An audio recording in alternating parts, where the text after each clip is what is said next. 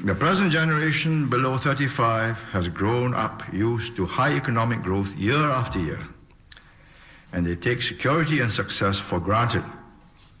And because they believe that all is well, they are less willing to make sacrifices for the benefit of the others in society.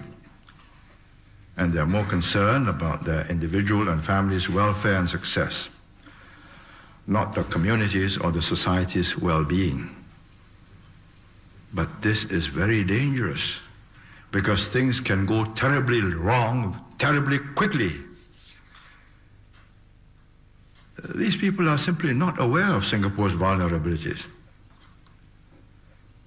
All they read about is that Singapore is either number 1 or number 2 as the most competitive country, number 1 or number 2 as a seaport or airport,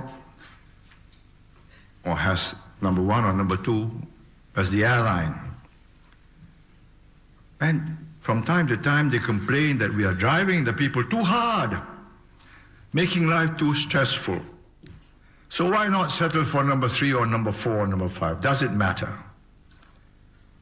My answer is, yes, it does matter. For if we are not near the top in competitiveness, there is no reason why we should have a seaport at all, or an airport, or an airline. A population base of 3 million, and you run a Boeing fleet that SIA has? There must be something special that made SIA what it is. Indeed, if we are not that something special, why should there be a separate independent Singapore in existence at all? And that is the awful simple truth. When I set out my Singapore dream, I was a young man of 20 plus, working with the unions from 1952.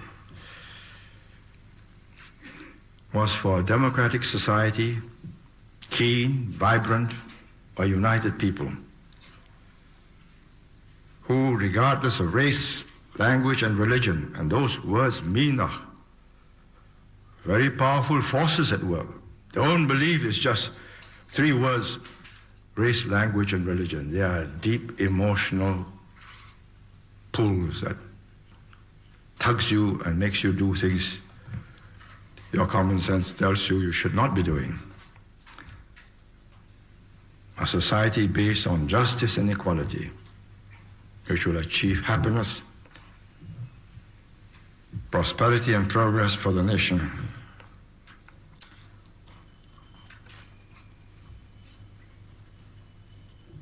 "30 years ago,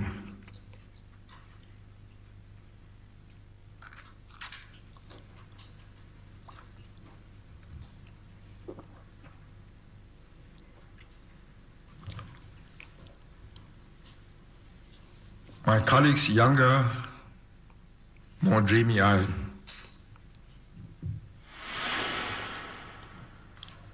settled the words of our pledge.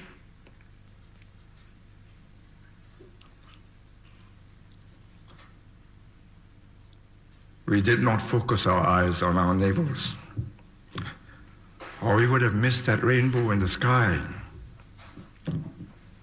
We pursued it.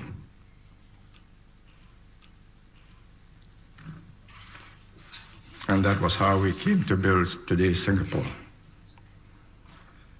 For the young, let me tell you, the sky has turned brighter. There's a glorious rainbow that beckons those with the spirit of adventure. And there are rich findings at the end of that rainbow. To the young and to the not so old, I say, look at that horizon. Follow that rainbow. Go ride it.